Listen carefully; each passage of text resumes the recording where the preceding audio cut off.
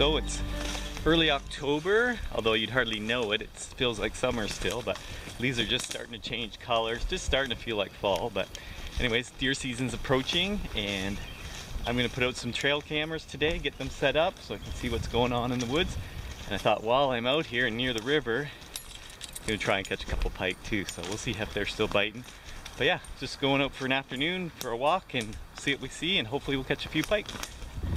So pretty good wild apple crop this year. There's some red ones, there's some yellowy green ones in this tree.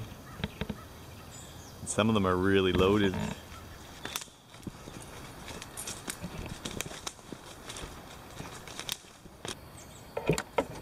All right, so camera's ready to go. I've got it pointed at this trail.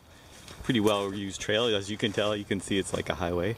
This is all a big bedding area out in front, and then off to this way there's a bunch of fields that they feed in and then come down in here and bed down. So river's over here. So I think this is going to be a great area to see some activity, that's for sure. So got her set. Hopefully we'll see something, and I'm going to try and catch a fish now.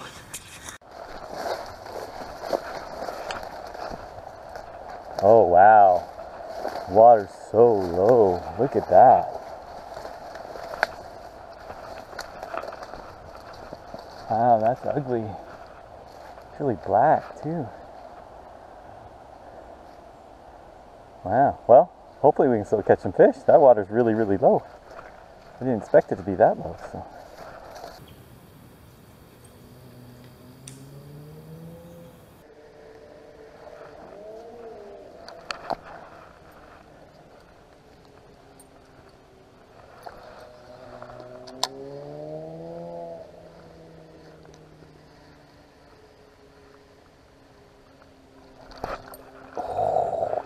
I don't know if you saw that or not. This little wee guy just chased it right up.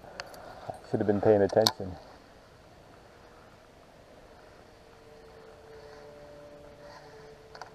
I was already picking out my next cast, and I should have been watching my lure. So I was not paying attention and looking at my next cast rather than paying attention to my current cast. And of course I had a little pike follow right in, latched onto the back of the skirt, didn't really get it, and I wasn't ready for it at all. So I missed my first one, so hopefully that's a sign of good things to come. But the water's super low. I don't know if you can see that. Very, very clear, very, very low. I'm not used to seeing it like this at all, so hopefully that doesn't hurt our chances. But I'll give that guy a go again when I come back.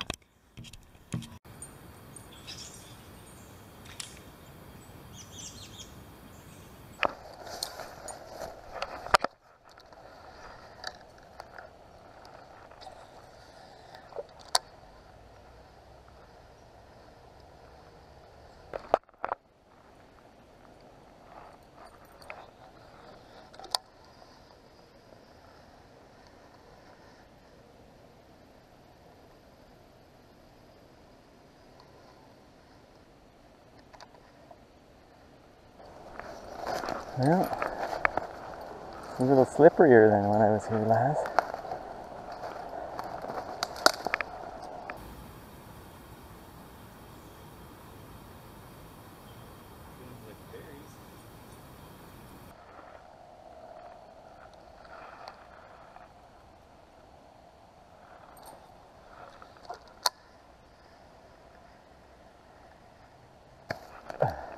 Look at the basketball right there.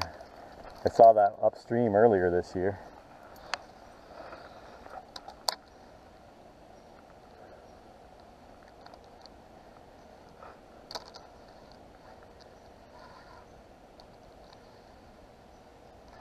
Ooh.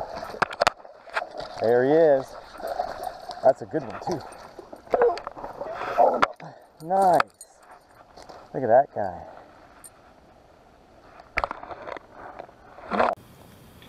So there he is. It's a pretty decent pike. Caught on the spinner bait. So I'll get him back now. So.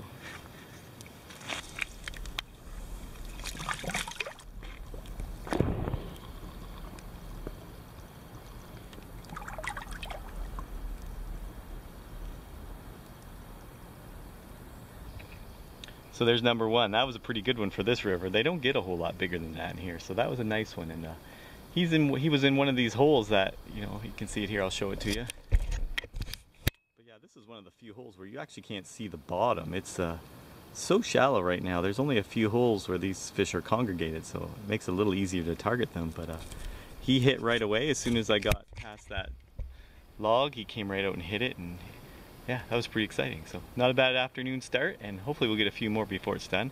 And I just want to say, earlier this year I saw a basketball floating in the river that I don't even know how it got there. We're kind of out here a ways, but somehow there was a basketball way upstream, and then now it is perched right in the log, so the water must have came up and it got wedged in there. But the things you see in the bush, eh?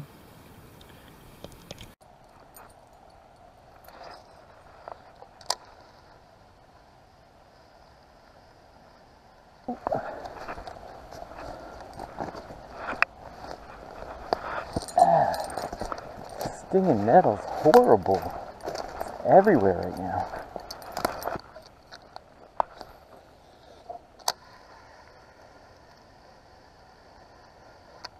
So when I'm pike fishing like this, if I'm fishing longer runs, sometimes the pike will just follow and follow. So once in a while I like to give it a little twitch.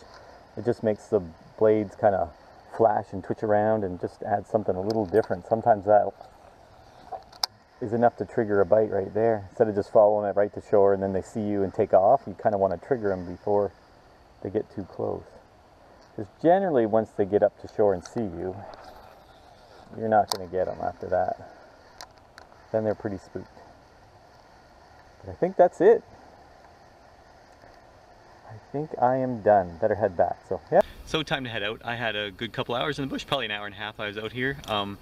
I got my trail camera set up. I did some scouting, saw lots of activity on the trails. I did not see any rut activity, but that's not too surprising yet. We just got our first frost this week and it's still pretty early, but lots of sign. Their deer are moving around in here, so that's a good sign. And then I missed a little pike. I caught a decent one, as you saw, and overall just a pretty good quick trip to the bush. So always enjoyable when I can get out like this, and I hope you enjoyed it too. Stinking burrs.